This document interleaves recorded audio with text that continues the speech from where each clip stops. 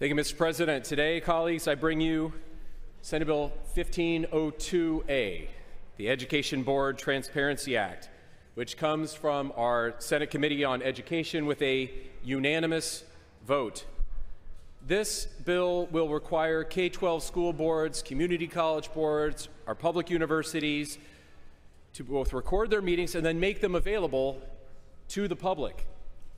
The idea behind this bill is simple: democracy and transparency. Oregonians across our state and all of our communities are actively engaged in wanting to participate in the civic dialogue within our education conversations. We see that all the time, from people that are visiting us or emailing our offices or making phone calls into us. But often parents or busy students or others with multiple jobs or people with disabilities don't have adequate transportation. They're not able to fully access the conversations that are happening regarding education in their own local communities. This bill will improve the transparency of our education boards. It will grant greater access to busy parents and community members by ensuring everyone can follow along and stay engaged. For me, this bill has personal meaning. My children attended the same schools that I did and were able to stay engaged and watch what's going on in our local school board because our district does record and post the meetings online. And in fact, prior to running for the school board, I went back for multiple years and was able to watch the actual conversation that was happening with our elected public school board members, and it was exceedingly valuable. But as I mentioned, often too many people aren't able to do that because of the demands that they have on their time or the other interests that they have. They aren't able to just to attend a school board meeting.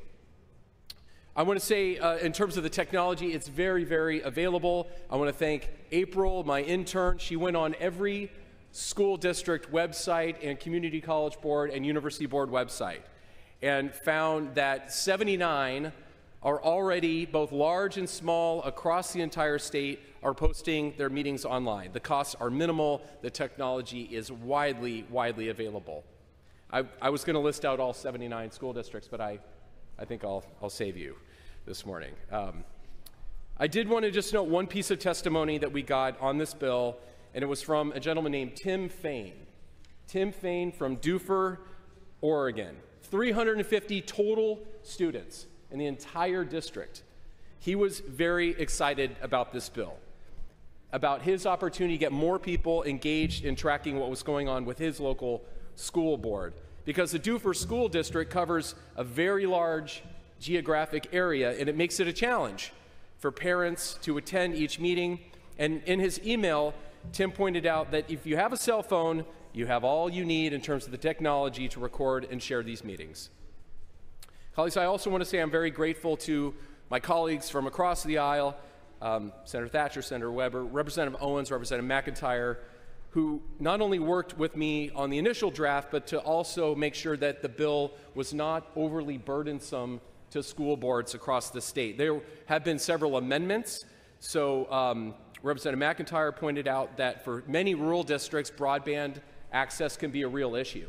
So this bill, in order to comply, you can actually just, if you do have broadband issues, you can just post an audio recording of your school board meeting.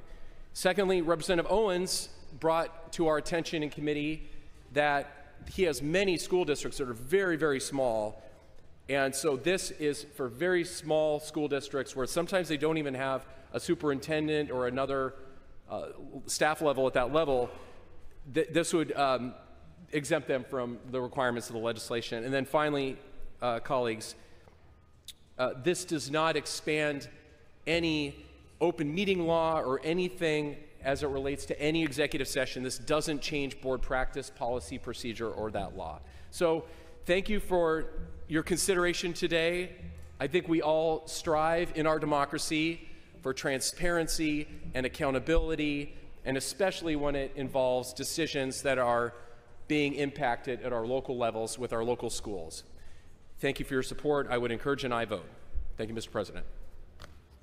Discussion to the